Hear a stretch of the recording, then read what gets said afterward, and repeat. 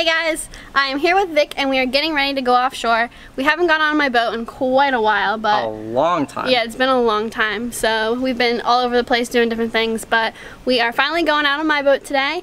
It is a really nice sunny day. It's so hot. Hot day. It's so hot. It's like... It's like the peak of summer in Florida right now. Yeah, it's really hot. So, and there's no wind, so it's going to be a hot day. But we're going to try to do some snapper fishing and hopefully we get some good dinner. We're gonna get a catch and cook for you guys. Yep. That's the plan. That's the plan, so stay tuned.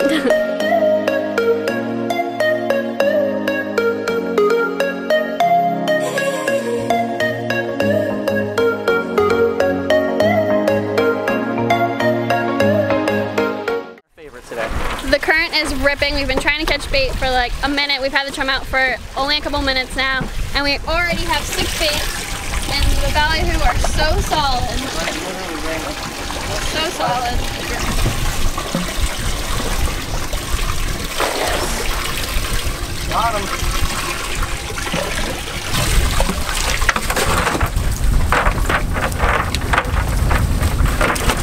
Think we got enough? Oh, keep going. No? Throw again? Go.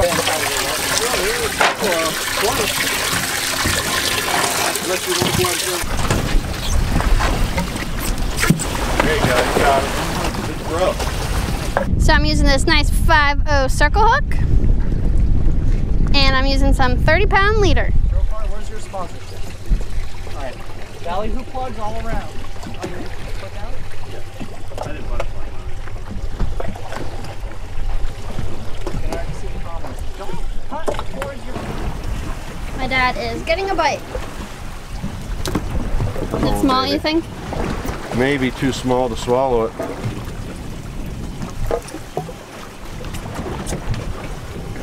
There it goes. There he goes. There he goes. Woohoo! See on? Oh. Yep. Yeah, you got him. Enjoy it. Get that mutton up. Woohoo! Let me get some of these out of your way. Bri. Hey, Brooke. What?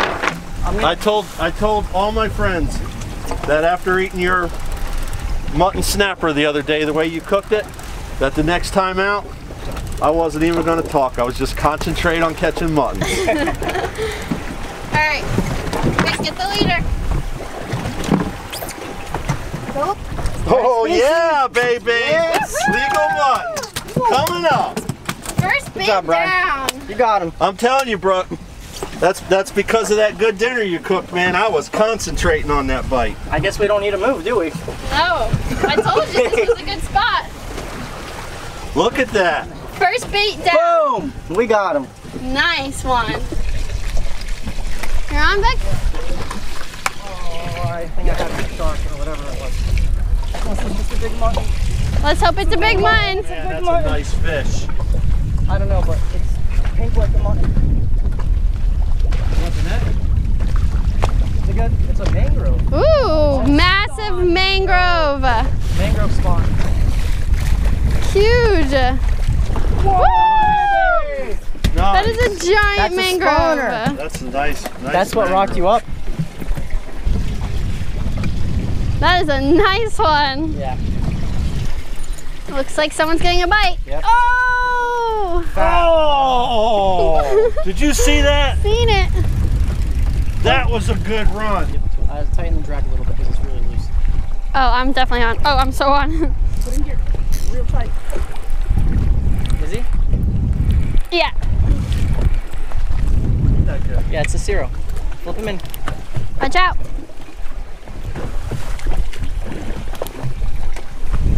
Meat. Meat! We are Little mackerel. So this is our second mackerel. Did he get you in the rock? 2 mackerels, a mutton, and a big mangrove. Oh yeah. I'll help you with your long ass leader. We're fishing a 40-foot leader over here. That's a nice one. Yeah, boy. All right, here we go. Here we go. Leader. Oh yeah, it's definitely a mutton. Is it legal? I can't tell yet. He's under the boat. Here he comes. Wait, no, you don't know yet. We got some meat in the boat. Here, I'll help you. You got it, Brook? Reach. This one might be legal. This one's pulling more. He's digging. Oh God, oh God. Oh, it's a yellowtail. It's a nice yellowtail. Brook, you're slacking. That's a fat yellowtail. He is Yes. fat. That's a big yellowtail. That's a nice one. Yeah. Oh, there's a big plug I put down there. You can tell it's in his belly. His belly is fat. I'm like this, and oh, you're getting a bite. Go, go, go, go, go, go. Oh yeah, oh yeah, oh yeah. If you let it go, let me know. Yes, it's hooked up on the other side. Nice. This is a good one. And I'm just throwing it right. See how life goes, guys?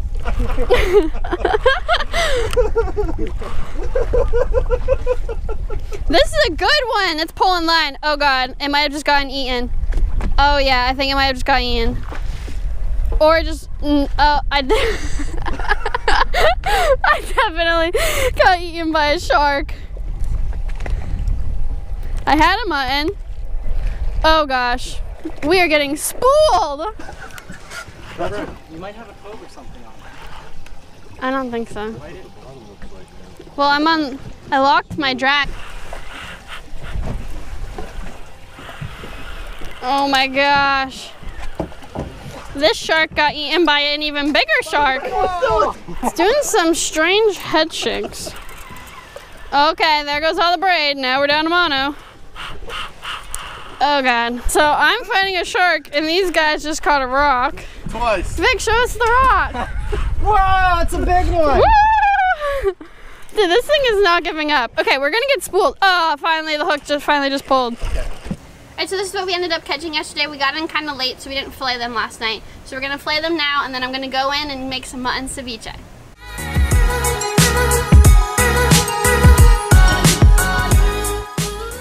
Hey guys, welcome back to the kitchen. So like I said, I'm gonna be making mutton ceviche. And ceviche is something that's different, it's fun, and it's great because you can make it really however you like. So let me start out by showing you what you're gonna need to do this.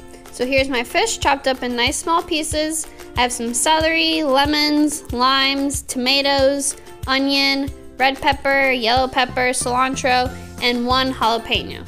I might not use all of this yet, I'm not sure. We're gonna have to see as we go along. So ceviche is one of those things that people are either going to love or they're gonna be too afraid to try because they think they're eating raw fish, which technically through the process of the lemons and the limes, the citrus actually cooks the fish. It's not like cooking with heat, but it does actually cook the fish. But you still wanna be careful when you're filleting it. You wanna get all the bloodline out, definitely make sure there's no bones left, and you want small bite-sized pieces. So this is my fish that I cut up. It's nice and white and pink. No bloodline at all, nothing red, nothing. Make sure you get all the skin off, everything like that. One thing about ceviche is it takes a long time to prepare because you have to chop up all your ingredients into small pieces. So what I'm gonna do first is after I cut up all the fish, I'm going to add the juice of the lemons and limes to start the cooking process. So the key to doing this is you don't wanna get any seeds in there and you want the level of the liquid to be even with the fish because you want every piece of fish in that lemon and lime juice so it can cook.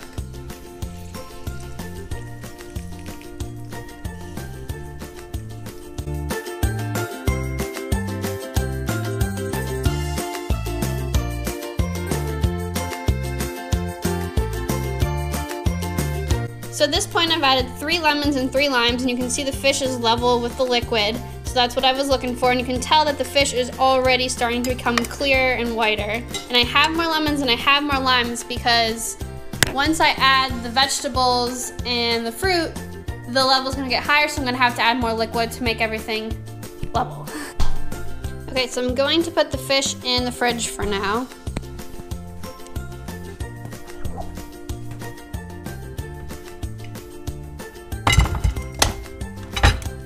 Okay, so now for the fun part of cutting everything up. Now you want everything into small pieces because when you take a bite, you don't want a giant chunk of onion and like one piece of fish. You want to take a bite and have a little piece of everything in there so you really get to try what it tastes like. So that's the key to really my ceviche. If you like big chunks of stuff, then go for it. Don't chop your stuff up so small, but I like everything nice, finely cut, so when you take a bite, you get a little bit of everything and it's just that much better.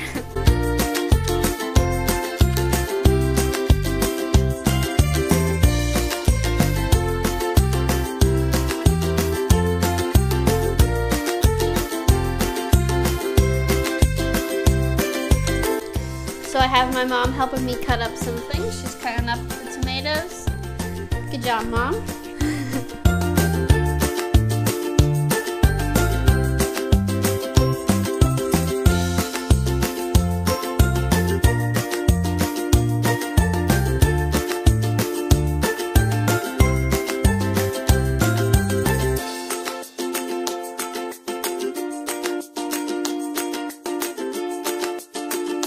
Another good thing about this is if you don't like something, you don't have to add it.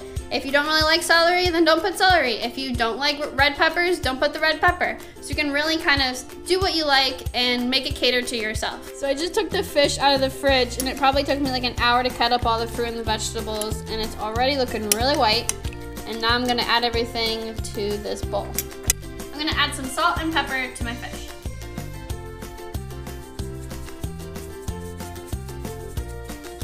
So now I'm gonna add all my chopped up ingredients. So here's the celery, onions, here's the red pepper and the yellow pepper, here's the tomatoes,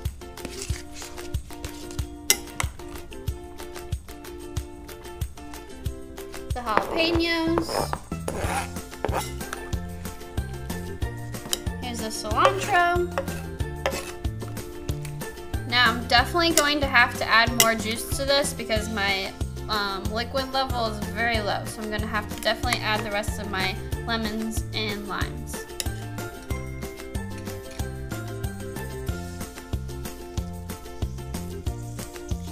Alright, so here is the finished product. How good does that look? And it smells so good. Now ideally I would like the juice level to be even with all the ingredients, but I didn't buy enough lemons and limes. But that's okay because it's really close to being perfect. If you like your ceviche hotter or not so hot, you can skip out on the jalapeno or add Tabasco to make it hotter. But this is kind of like a medium heat, so you can kind of change it to however you would like to do it. Give this recipe a try. I hope you guys liked it. Thanks for watching. Leave a comment down below, and I'll see you in the next one.